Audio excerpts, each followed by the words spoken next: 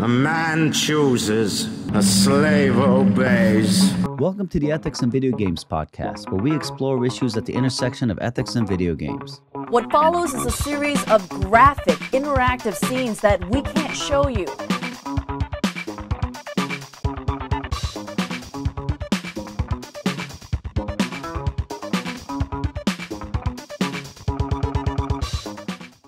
Welcome, everybody. We're here with Aditya Deshbandhu, lecturer of communications in digital media sociology at the University of Exeter, a researcher of video game studies, new media, and the digital divide. Aditya examines how people engage with digital artifacts and seeks to understand how these interactions shape everyday lives. As someone who actively examines digital acts of leisure, which obviously video games are digital acts of leisure, Aditya's research in the last decade has examined social media and OTT platforms alongside video games and digital cultures. He's also the author of Gaming Cultures in India, Digital Play in Everyday Life, and the forthcoming The 21st Century in 100 Games. Aditya Deshbandhu, welcome to the show. Yeah! Woo! Thank you, Shlomo. Thank you. Thank you for that enthusiastic announcement. Yeah, really nice to be here. All right, glad to have you. Andy is not with us today. He had some technical problems getting in, so I'm going solo, and I hope I want to say the ghost of Andy, but the spirit of Andy, not the ghost of Andy, right? Will remain with us. So we're talking here about how game companies and gaming communities really treat the global South. Before we started, you and I actually were talking about the idea of the global South and why we use the term global South. It seems like a really good place to start here, right? So what is the global South? How does it differ from the global North? Who's in, who's out? How should we think about this? Okay. I think, as most of you would kind of guess, right, it started off with the geographical location, the North and the South originally. Right, so all the countries that were colonial powers, which went on to become the first world, in that brief Cold War period, they were all further north. And the other countries were closer to the equator, or south of the equator. So that held for a while till, people in New Zealand, Australia, and those developed nations began to realize, hey, we are technically not part of the global South, right? Then they began to find numerous terms that could replace the global South. But if you look at it from a flow of wealth kind of understanding and how most of capitalism looks at money trickling down, then the global North becomes the countries which have the highest amount of resources, the latest in technological development and stuff like that. And from them, knowledge, information, money, resources is supposedly trickling down to nations in the global South who are trying to find out their own trajectories to development and trying to get there, right? So the global North then becomes kind of like an aspirational rather than a geographical location for nations. Okay, so aspirationally, people want to move from the global South to the global North. Correct. So the countries themselves probably want to get developed and become global North countries themselves, wanting to move. Of course, for better careers, livelihoods also as well. Yeah. Okay. So let's talk gaming. How does gaming differ in the global South from gaming places like Europe, Korea, the U.S.? So first and foremost, right? So if you look at video games and the devices that make games happen, right? It is important to acknowledge that all of these are pieces of technology, right? And technology itself is not exactly neutral per se, right? So technology comes to different countries at different times. Correct? The best such example was even to look at something like the PlayStation 5, right? Over the last 2.5 years, right? To see which countries it went on sale at what times, kind of told you which countries were being relied upon as markets. Which countries probably had access to, the latest console architecture before other countries did. And correct, so depending on availability, which markets were considered to be important enough. So that gives you one kind of an idea. Similarly, a lot of gaming companies kind of realize, they calculate where is it that their markets are, where is it that people can afford even their kind of hardware or technology, right? So uh, uh, gaming in the global south is kind of like a spectrum. It begins with almost no gaming, correct, to people who just cannot afford devices to play games, who have never thought of video games, correct, to people who probably have access to the same tech as anybody else, in a global north nation like the United States or the UK, right? So because gaming becomes, if you think about it, almost like a showcase of your financial capability, an act of privilege of sorts, right? So the fact that you can afford all the basic necessities, then you can afford to have a good livelihood, and then afford to get most of these devices imported because they're not manufactured in your country, the patents are not being filed in your country, correct? And pay those over and beyond charges beyond the list price, right? Because you're paying heavily on customs, you're paying heavily on shipping and all of that, and then get into something like this. So you kind of realize, right? So yeah, Can we talk about sorry, Aditya, can we talk about the PS5 example that you mentioned? Because that does sound really interesting. So the PS5 comes out. There's a huge demand for it. Where does it go? Oh yeah. So for the first, where doesn't it go? I guess is the question. Correct. So for the first 6 months at least, the only places in the world that had availability of a PS5, despite its incredible shortage, were the US, UK, and Europe. These were the only 3 areas they were focusing on, because they knew that even before it would go on sale, each and every piece was probably sold out. Correct. So you had this aligned network of websites and portals and all of those monitoring where people could pre-reserve a PS5 even before it was manufactured on the assembly line back then. Correct? Okay. So which meant, so if you look at it, which meant looking at countries like India and China and, even countries like Nigeria or Ghana or any of them in Africa did not have access to the PlayStation. So it is so bad, I'll tell you. This is 2019 when the PlayStation's first kind of announced, 2020 when it launches. Okay. Right? The PS5. And it's also the time the pandemic's hitting.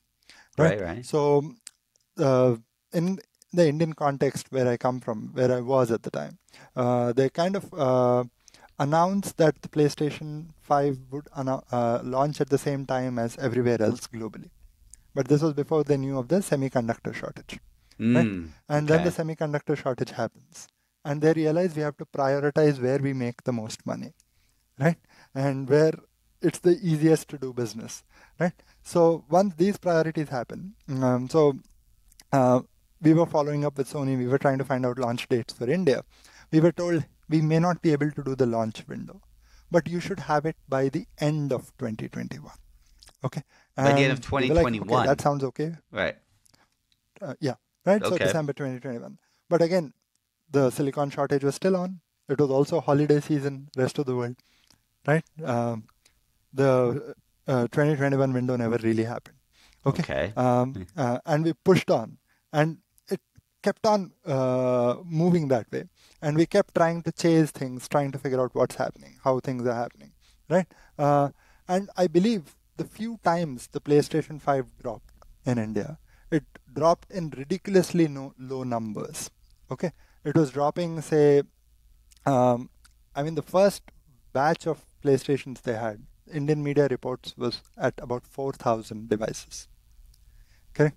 And you just need to look at the number of PlayStation 4s they had sold in the previous generation and how they kept selling them continuously and how it was an extremely popular device, right? To realize that that number was nowhere close to meeting the demand that the nation had. Correct? And the flash sales kept on happening, and you would find inventory sell out in a matter of seconds, right? Which was also happening globally. But at least globally, the supply wasn't being capped. Right. Okay. So in India, for example, you would never have a higher number of devices. And it would always sell, which would only create further demand. And this is not limited just to the PlayStation 5, right? I mean, you couldn't get the Series X anywhere. You could the Xbox console anywhere. The Switch was nowhere to be found. None of these were there anywhere. But that's also because historically you have prioritized a specific set of nations, a specific set of markets over other kinds of nations. We were trying to reach out to Sony India to figure out what's happening, only to realize that, PlayStation did not have an India dedicated team. Oh, wow. Right, so they we're had a talking Middle East, they 1.4 billion people as a market, but not a team dedicated to sell it there. they were they were using the same team as the team for Saudi Arabia and United Arab Emirates, and they were kind of telling, it's the same kind of team, please go ahead with that, right? So which meant that we had no idea, or no information for that matter, for where devices were, when devices were coming, where were they going to be sold, how they were going to be sold, and of course, let's not even forget scalping and other things, right? Right. Okay. Because those are the days, right? I mean, right. And that's all hardware, all right? Let's and I'm sure software has its own stories and all that, and we'll probably get into some of that. So let's talk about how people play, right? So we're talking people in the global south tend to have significantly less money. How does that affect what and how they play? And obviously, we already got one thing out in the air, which is the consoles available to them are, themselves different based on the choices that the producers are making about who to sell to. So what about the playing itself? Yeah. Oh, yeah. So the kind of play that happens also changes significantly, right? So at least, so for example, growing up, factor in this, Shlomo, that Nintendo has never sold any of its hardware in India. It has categorically never sold because it doesn't consider it to be a beneficial enough market. So the Switch never came, the Game Boys never came, and no version of the Game Boy Advance or the SP or any of them ever made it there. Right. The Wii was never there. Correct. So you understand, right? So, but it's not like that the devices never sold in India or the games never sold. Correct. Even today, if I were to go to the Nintendo website to try and buy a game, right? I mean, we are recording this about 4 days before Tears of the Kingdom, right? Legend of Zelda. And we are all getting ready for it and gearing up for it. There's no way to buy a game from the Nintendo store for a Switch that's probably operational in India if you claim that you are in India. Right? You have to. So, for example, my Switch says my location is somewhere in the US. I put in one of those zip codes from the US, and it lets me download the games. And no questions asked. Right? So, almost like these particular regions don't exist. Correct? Because they've never focused on that. They were never considered to be viable enough. Right? And it's the same thing you extend to a lot of other games as well. Right? So, now it's beginning to get easier. But for a long time, it was very, very difficult to find games on launch days or even to know that you could buy stuff off. Correct? Luckily, we are now moving towards digital stores, right? I mean, you buy a game and it downloads directly down, and as long as you have the internet, it doesn't matter where you are, right? So things are getting easier. But again, even to be able to pay for games, in India's currency, the rupee, came a lot later. It was not something we were able to do right from the first stage. So for a lot of games, we used to pay in dollars, then get killed by the conversion, right? Because our incomes are never going to be as, in terms of absolute conversion, as good as, the income in the US or in Europe or in the UK. Plus, then pay for transaction charges because all of these are international transactions, right? Wow. Okay. Is this? Yep. I'm assuming this is a big deal for anyone paying almost anywhere in the global south. So if you're in let's say Uganda, you have your own local currency. Hopefully, they make it available in your local currency. So do developers have to develop something different for every currency, or is it essentially there's some sort of automated thing that will take your local currency and either accept it or turn it into dollars? No, I think it needs some sort of a partnership, Shlomo, where you Okay. partner with the local banks in the country. Correct. So that way, once you've partnered in, so you pay even in your local currency, while the payment to the developer comes in the currency in which they are incorporated, right? So, for example, if you take something like CD Projekt Red and you were to buy something like Witcher, right? Irrespective of where in the world you buy the Witcher from, CD Projekt would receive their money in euros or in whatever currency they're used to, right? The rest of the world would pay whatever is the fair price, correct? And this would get rid of the transaction fee and the conversion fee and stuff like that, which would make it safe and more open for business, correct? But again, you're willing to go to these lengths to explore these possibilities if you think it's profitable for you in terms of the number of transactions, right? If CD Right. Projekt were to sell maybe 10 copies of Witcher 3 in Uganda, Right. why would they even bother exploring that possibility? Now I'm assuming that the situation is different with mobile phones because unlike any of Oh, these yeah. console games, mobile phones are going to be both cheaper and a lot more common. Is that right? Absolutely. So it The Android revolution has been huge, right? I mean, especially if you look at it in India, in China, most of Southeast Asia, the way Android as an ecosystem has kind of succeeded is huge. So you get high-powered mobile phones for really low prices, affordable prices, right? So, so acquiring the hardware is not really as difficult as it used to be, because you want to sell smartphones, you want to sell the ecosystem, you want to bundle all of these as services or technologies of life, right? I mean, if you look at the arguments that Meta and social media platforms are trying to make, right? So selling mobile phones at razor thin profit margins is something they want to do. And it also helps the governments that are in these countries, because having people connected also means you're able to trace them. You're able to then have accountability systems for taxes and stuff, right? Because a lot of e-governance is now linked to your phones, right?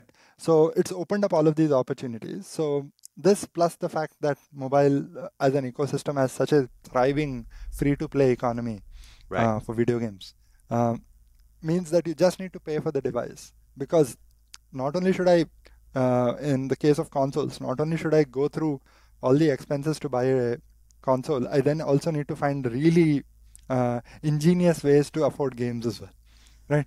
So that doesn't really have to happen with mobile phones, right? Because there's enough of a free-to-play ecosystem. I play the game, I like it, okay, I keep playing. If not, I move on, right? And there's always an endless supply of games, kind of, right? So that's something that's really taken off in the global south. I think India has probably one of the largest playing bases in the world for mobile games, especially Battle Royale, right? So when you see a game like PUBG get banned, and then you see billions be shaved off Tencent's market valuation, that tells you the size of a country's gaming base and power base, and how it kind of expands, right? So yeah, so these are really interesting dimensions to think of, and I think mobile is, in a lot of way, with regards to video games, kind of democratizing that space. It's leveling things out. So if we were to think of video games as a space to have fun and get into some sort of competitive play, a player of Fortnite on a $100 smartphone probably is going to have a very close experience to somebody who's playing it on a $1,000 iPhone Pro. Correct? And, really the right, difference is that small. I mean, because they optimize all of it anyway, right? I see. Right. Okay. So it's all optimized. What about what about bandwidth? Does bandwidth make a difference? Is there sufficient bandwidth? Yeah. So that's something I guess, especially India has been a little lucky with. I don't know how though. There was this. There was this entrant in the Indian mobile market who decided to give data, who decided to give 4G data for free for the first 6 months, Okay. Okay. And when they did that, they built a user base the kind of we have never seen, right? They went from a company or a cellular mobile service with no subscribers to probably the second largest user base in the country. And as they did that, they played a battle of attrition to the point that data is kind of being given away to people in India at throwaway prices. I guess it's one of the cheapest data markets in the world, right? So, and I think that's something that's kind of worked out, right? But I don't know how long it'll hold for, right? That honeymoon period, right? How long will the economics make sense? I do not know. And But this is just India. this is something Right. that's happening. Data is, yep, Right. this is just So, India. Other so we, countries, not so much. right. That's So, I the mean, we still have all of Africa. We still have South America, right? We have, those speeds seem to be Yep. pretty damn good in China for the most part. Um, uh, do you know Yeah. anything about whether, because you're talking about the democratization, right? And this is part of the key of all this, right? That you're now Mhm. putting players on a level playing field. Do you know if how much of that is Yeah. happening worldwide? With mobile-based games, I think we are beginning to see uh, entry of people into games like never before, right? So, I mean, if we look at the latest market reports from firms like Newzoo and stuff who do this kind of market research, they claim that I think four of every seven people in the world now play video games. So I don't know if a number of this kind could have existed, say, 10 years ago or 15 years ago, right? So we are seeing that expansion kind of happen. However, is this expansion uniform across the world? I don't think possible, right? What is happening, if you think of it, Shlomo, is that you have identified, and when I say you, I mean the tech companies and the gaming companies and the data provision companies have identified what they call the next billion.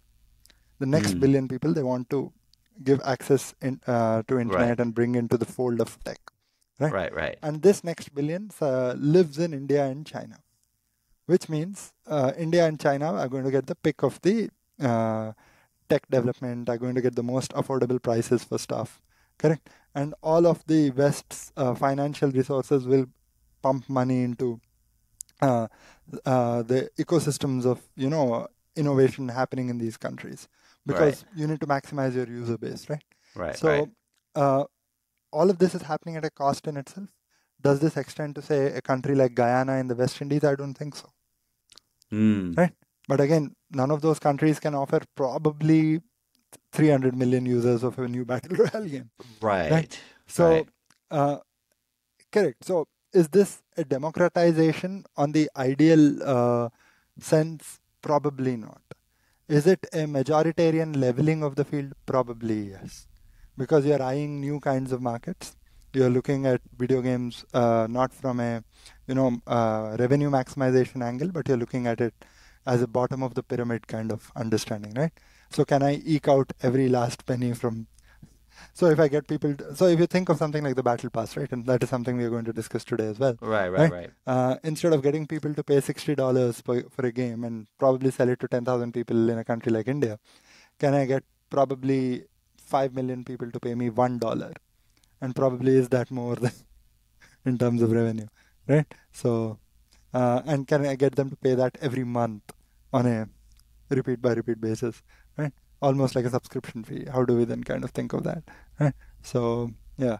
So I think very, very complex angle and very difficult to understand the ethics with something like this, right? So sure. It's just, the size of all this, right? I mean, you've got, 200 countries with different economies, different governments, different needs. You have marketing people and distribution people from game companies that are, that can only focus on so much. Absolutely. Right? You have people with lots and lots of different situations.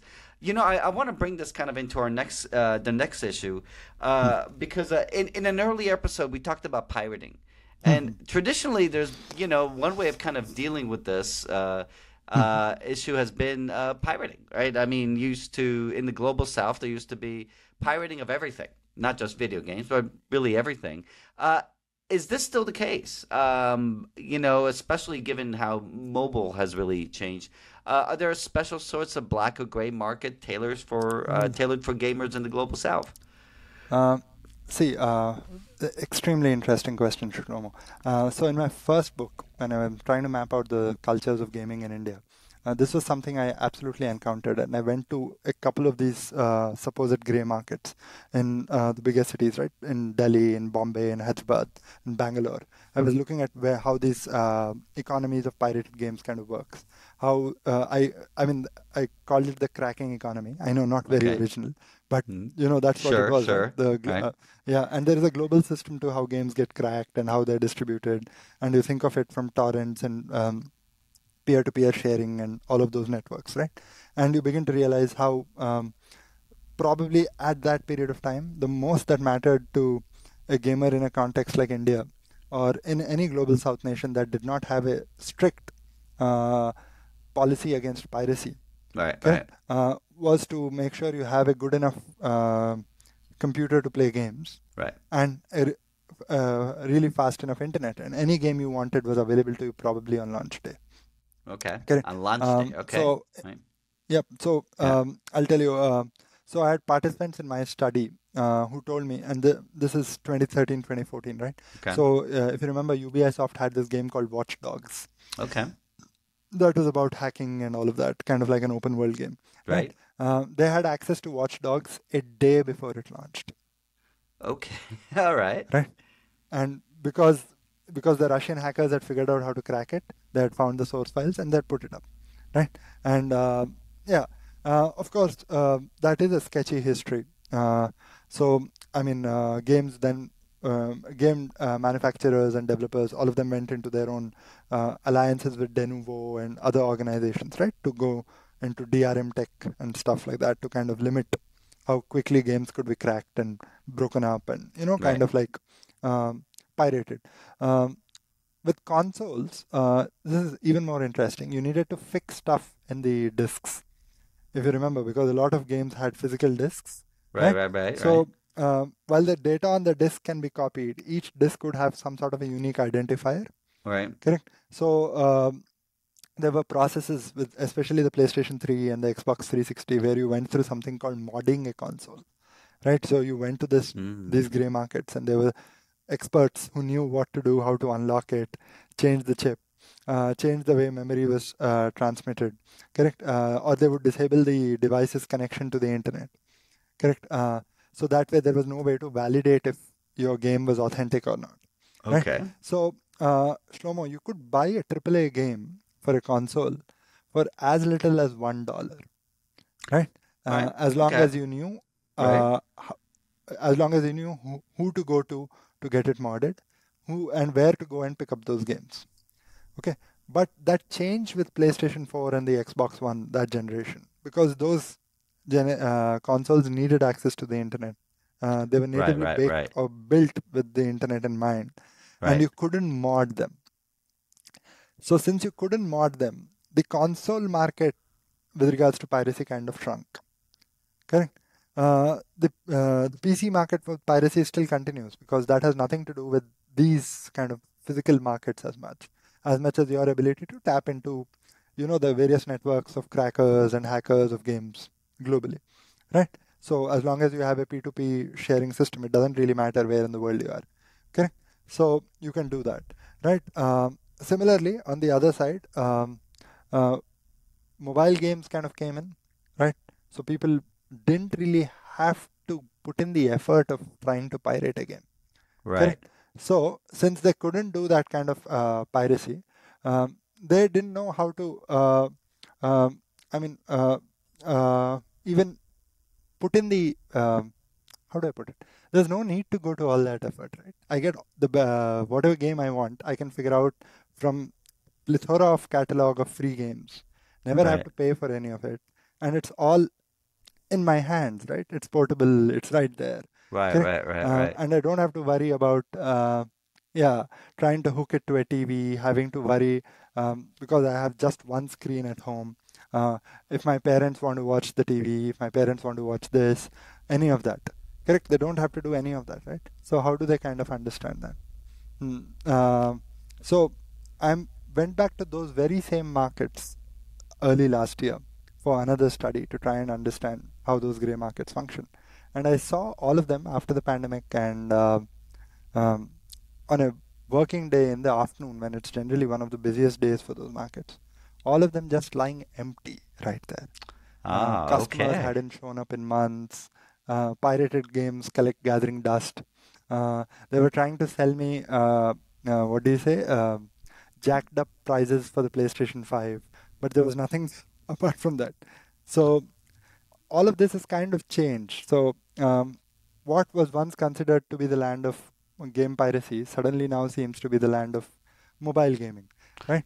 So yeah, Yeah, that's interesting, and that means also that where all the modernization would go from microtransactions now in those games.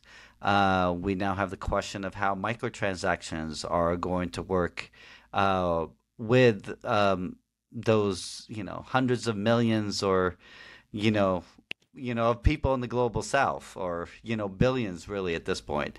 You know, um, before we kind of do that, let's talk about the culture of gaming itself, right? So, or how gaming is viewed as a culture. Um, is gaming as an activity viewed differently by cultures in the global south, or is there some sort of uniformity? For example, Chinese and Indian cultures might see gaming in one way, while Nigerian or Brazilian cultures might see things very differently. I'm thinking how China's the only country where they have these super draconian laws designed to limit how much you can play, right? You can only play from I think 8 to 9 on weekends if you're under the age of 18. yeah, And you got obviously the India banning PUBG, and I think other countries yeah. have done this. I think Pakistan's done this, maybe Indonesia. Uh, is the concern about addiction higher in the global south as a whole? Is the concern about gaming any different? So two ways to look at this, Shlomo. So you must understand the global south has this inherent trajectory where people in the global south, see, there are countries with huge populations, right? Right. Correct. So, which means that there's a lot of supply of labor and workforce, and uh, jobs have always been limited. Correct. So, unemployment rates are higher in these countries, even though people might be qualified and have the necessary skills to find spaces. And even, with the right kinds of going through the right kind of, going to university, going to college, getting the right kind of education doesn't necessarily mean you're going to have a job. Right. Correct. So families are, how do we put it? They're always in this state of flux. Correct. They're trying to aspire to reach the middle class. Correct. But also the way economics works in those countries, you cannot stay in the middle class for long because middle class is always that ephemeral or kind of like fluid state, right? You can't stay there. You either then move on from the middle class towards, upper middle class and then move. I know that term upper middle class is very, very uniquely global Southian. Yeah, but also, right?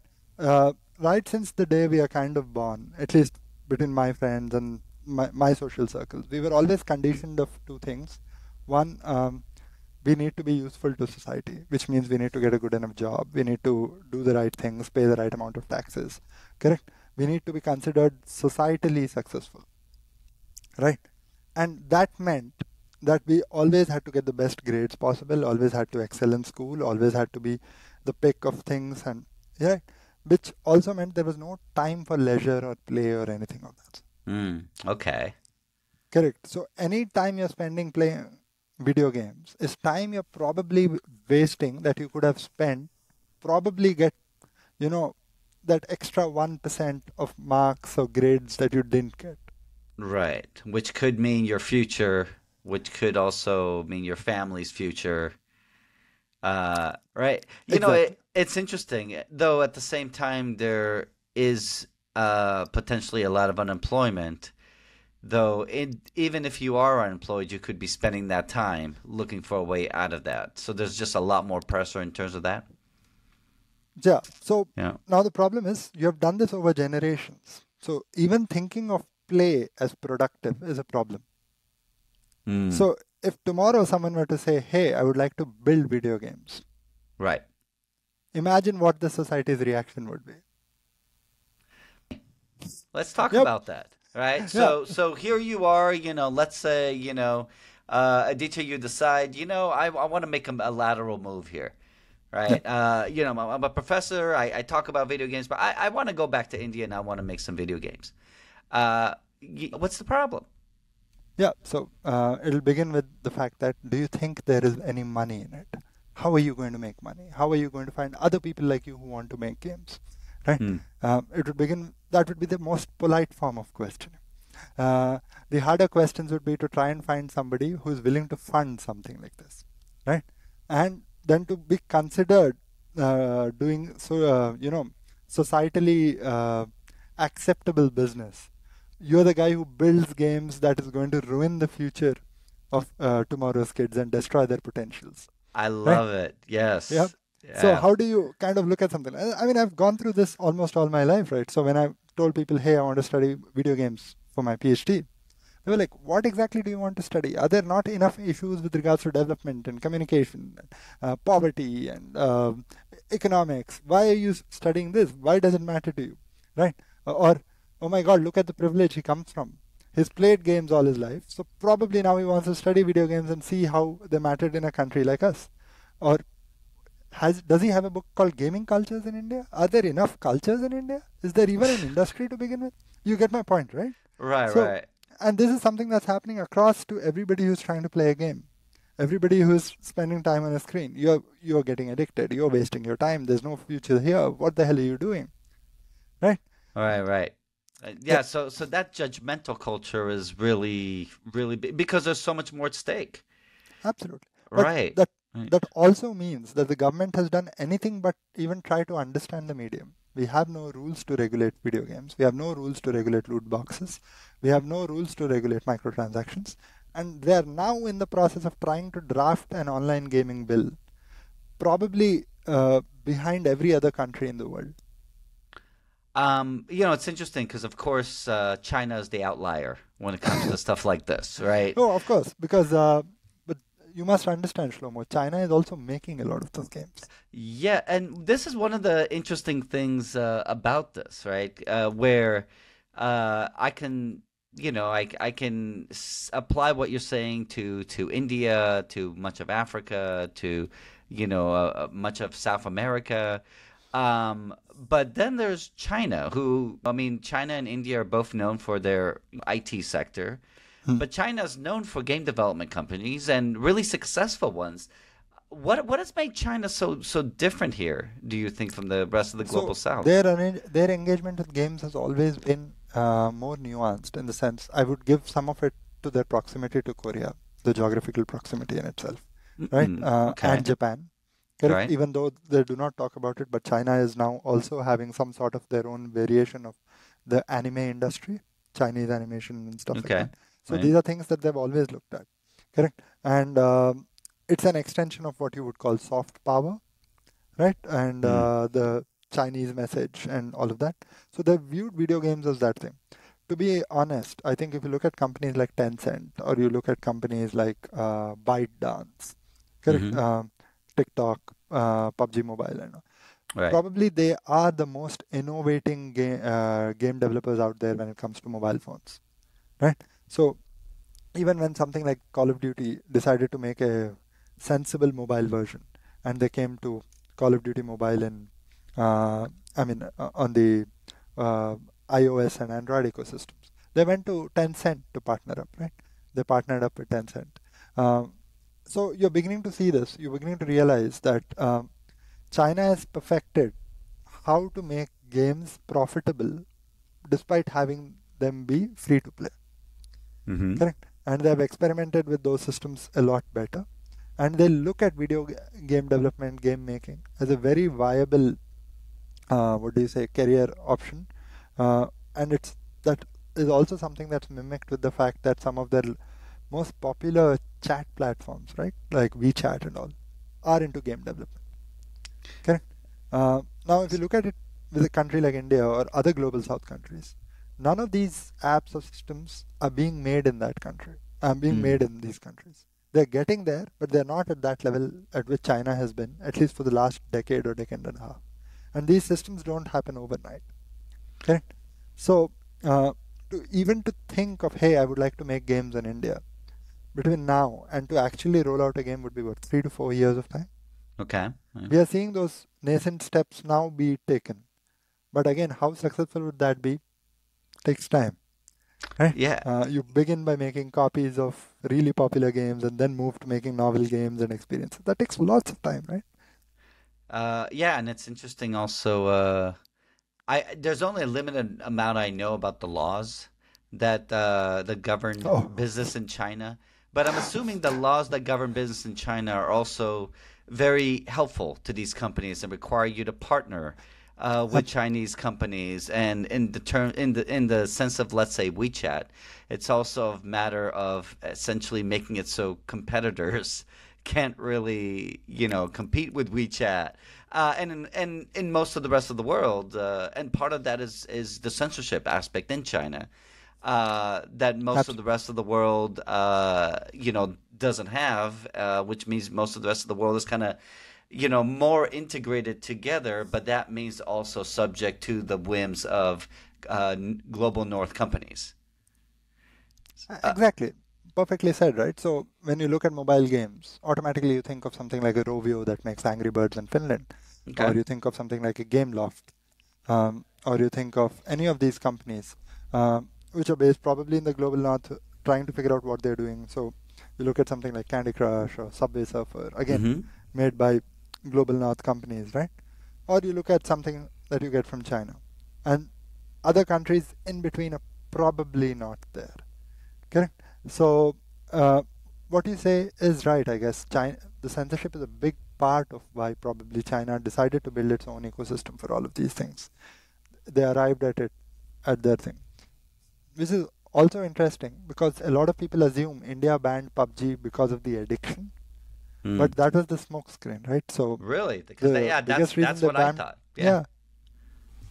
No. It's the same reason why you guys are trying to ban TikTok. So it's the geopolitics behind it, right?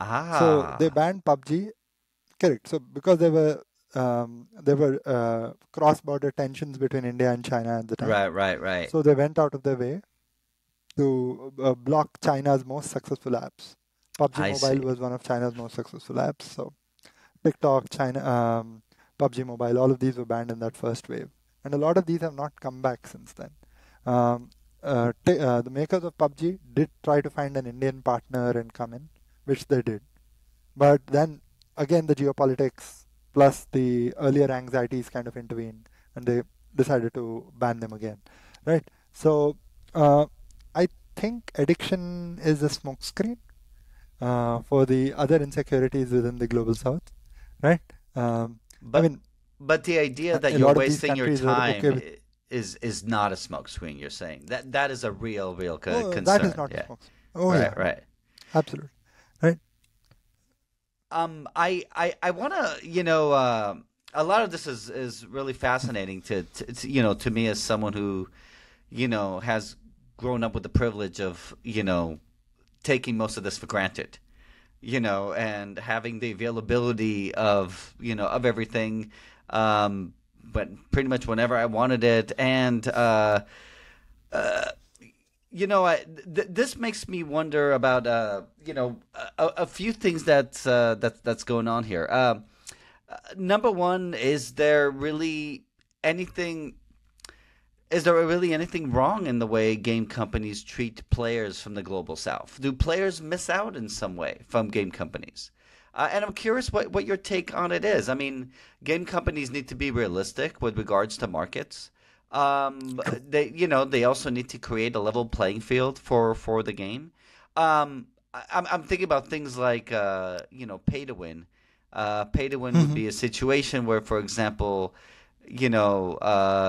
given average per capita income, clearly the people from the global south would have a disadvantage. But of course, that would be the case for you know, the disadvantaged in every country, I guess. But True. yeah, what are your thoughts on essentially? If if I want to if I didn't know about this till now and I want to run a responsible global video game company, what do I need to think of in terms of players in the global south? I think if you're thinking of integrating players from the global south, one of the biggest things you probably need to look at is, um, of course, microtransactions, side-based additional sources of revenue is something most game companies explore today, right? And when you consider something like that, you need to factor in probably that the conversion rate is something that's going to hurt players in the global south significantly. So let's take one of the most popular games in the world, right? FIFA, Okay, the football right, game, right, sure. or the soccer game, as the US kind of knows it. Right? Right, So, yeah, to play FIFA's Ultimate Team, the game mode, correct? It requires you to probably be really good at playing football, and to play it at a competitive level, you also need to spend money over and beyond the cost of actually buying that year's FIFA. mm-hmm, So you spending money over and beyond the retail price for the game right, or the list price. right, Now, when you consider the in-game currency you have to buy and the conversion of it with the real-world currency, the RWC, uh, you find that a lot of these conversions are in favor of people who are earning in, say the dollar or the pound or the euro and so on, as opposed to say somebody who's earning in the in yen, or probably yen is still much better based because Japan has always had really great ways to kind of normalize their yen with the dollar and other things. okay, But say as opposed to India or Sri Lanka or Pakistan or any of these countries, right? So you begin to realize that, probably, so if I were to calculate it, right? So I would calculate it as a percentage of my monthly income, right? So the amount of money I spend in, microtransactions in the global south probably would be close to 15 to 20% of my monthly income, as opposed to say wow, 1% or 2%. right, Yep. Right. So you'll just look at that, right? So a standard amount of purchase somebody would make is say about 12,000 FIFA points. Right now, 12,000 FIFA points is one day's salary for me in the UK. Okay? so. But if I go back to India, where I used to work, it was 10% of my monthly salary. So, Right. So that's really interesting, right? So one possibility here, though, of course, it also has to do with which income bracket you are in those countries. I mean, you could be a very wealthy person in India, right, or a very poor one, right? But we still have this median versus mean distinction that we talked about absolutely. that we talked about before before we started the show. Correct. But it is really interesting. I'm assuming there is a downside to pricing. I mean, first of all, do microtransaction price the same everywhere, or do they Kind make of.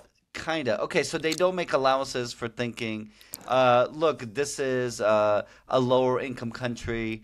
We should essentially lower the price for them. See, Um, ideally that would have been perfect, but I have not seen that happen because that's right. brilliant, right? I mean, look at it. I mean, there are so many formulae around the world to calculate, what they call the PPP, right? The purchase power parity, and Right. look at uniformity and stuff Right. like that. So probably these guys, I mean, you have some of the finest accountants working for you at gaming companies. It R- wouldn't be that difficult. Well, I mean, they could. I mean, they could essentially. I mean, there's obviously, the obvious way to do it is, and it's interesting because these are digital assets.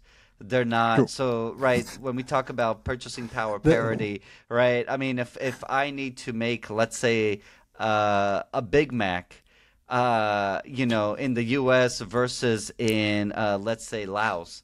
I'm still gonna need to get the beef. I'm still gonna need to put it true. together. But here I'm just talking about giving you access to a digital asset, which doesn't cost anything to produce. So potentially it could be anything.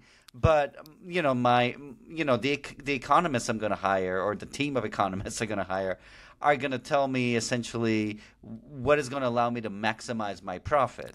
All Absolutely. right. So are we talking about maximizing profit versus creating equity for players? Is that the the questions that we're weighing? See, that is where I would begin with. You're right. It's Mm. correct. So you're looking at maximizing profit, but then you're not overlooking economies of scope, right? Mm. So if your pricing was more realistic or more achievable, probably you would have a much larger player base, correct? Which would probably lead to higher amounts of purchases, right? Correct. So, but that is not something you look at because you have such a high barrier to entry to begin with, right? To Mm. even consider. So, at least from my research, from what I found, Shlomo, even among the free-to-play people and people who look at microtransactions, is in their mind they go with the assumption that we can never spend actual money, Okay. right? Because Right. it's a slippery slope, you cannot get out of it. It's way too expensive and it'll lead to financial ruin. Correct? Okay. So they're never willing to spend that money.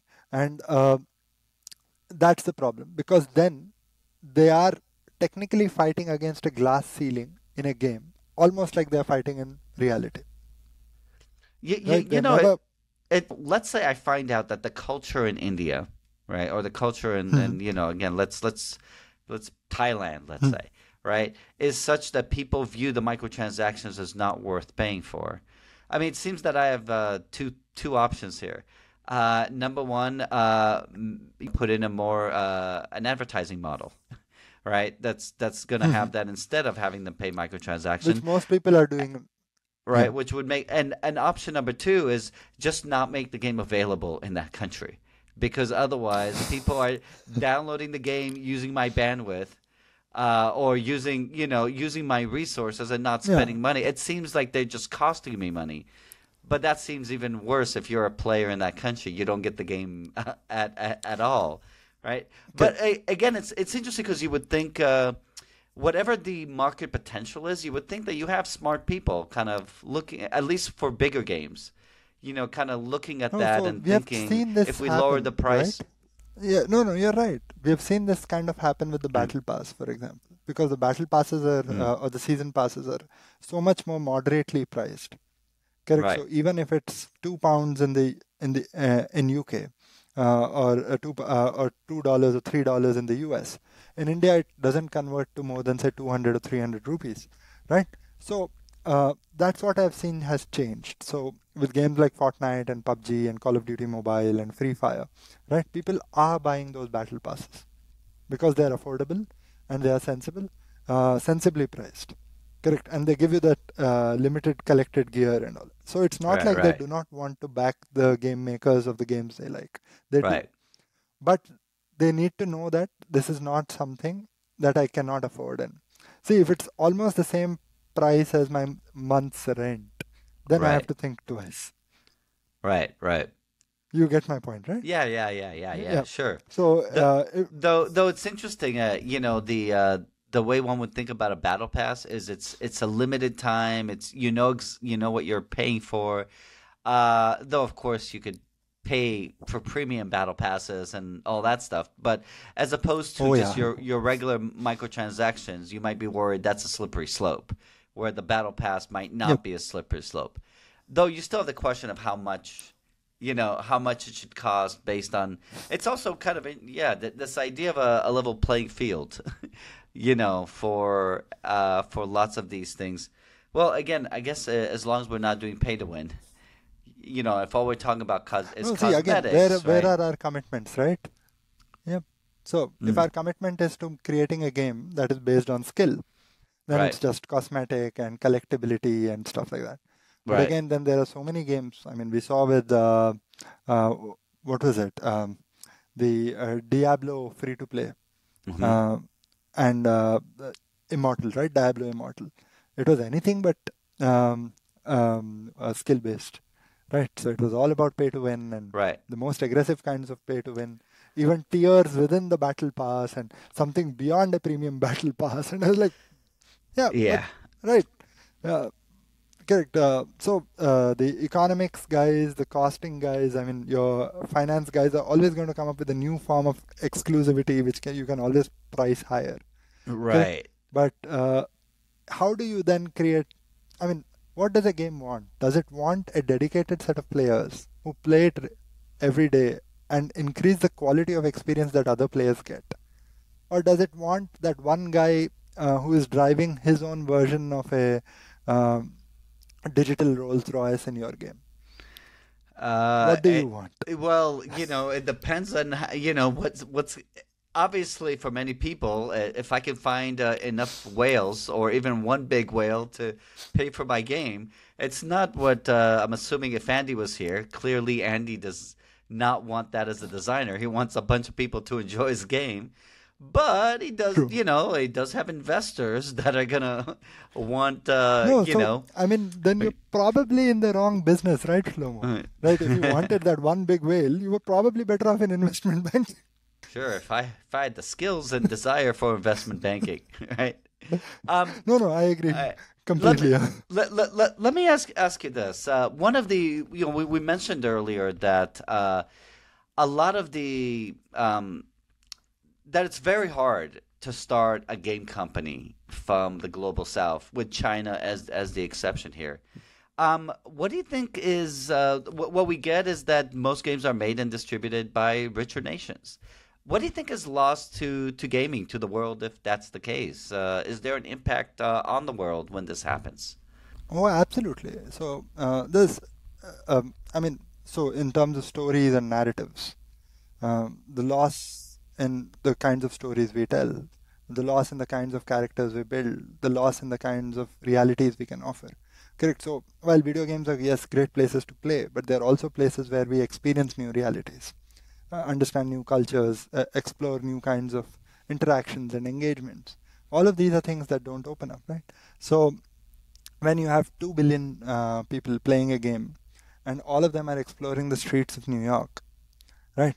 Right. Correct. How many times can they do it in thousands of different worlds? You get my point, right? Yeah, I'm waiting I can for do it in GTA 6 Spider-Man. to see where GTA 6 takes me, right? If they come back. But yeah, you're right. Spider-Man and Batman and a million other games, are going to take place in New York City. Yep. So if all of them are going to take place there, it almost is like the same kind of imperialism that, major Hollywood studios were doing, right? So how many games are willing to push that bracket to explore a new reality? So when I think of it, the first set of games that come to my mind, there's one Far Cry that was in Nepal, I think Far Cry 4. Correct? Can you think of any other flagship games that were not set in the United States or in a country in Europe or in the UK? Even, yeah. Can you think of any of games that come to your mind? It's very hard. I think one of the Far Cries was in the Caribbean, right? I mean, every once in a while, right, you have stuff like that. But even if it's for example, the one I'm thinking about was in the Caribbean, but it was still from a Western perspective, and the protagonists were still Americans, right? So yeah, we're missing out on all those stories and all those perspectives. And I mean, this is why Hollywood itself is trying to, raise diversity within Hollywood. But of course, ideally, you want diversity not within Hollywood, but within the worldwide film industry and the worldwide entertainment industry. And gaming is obviously a big part of that. All right, Aditya, I'm going to ask you the final question. So keep it under 1 minute if possible. Okay. I'll try my best, I promise. All right. All right, Aditya, this has been fascinating. What do you want to leave our listeners with? Okay. the next time you power up a game and the next time you probably think, hey, this is something I would like to play. Do you want to think a little bit of how many of the other people you're going to encounter playing this game are going to be from the same kind of background or place that you come from? Can you imagine people playing the game you love in different countries around the world? How do you think they're doing it? Are they doing it any differently? All right, well said, Aditya. Aditya Deshbandhu, thank you very much for coming here. All right, good podcast. GP, play nice, everybody. You can subscribe and listen to all of our episodes wherever you listen to podcasts.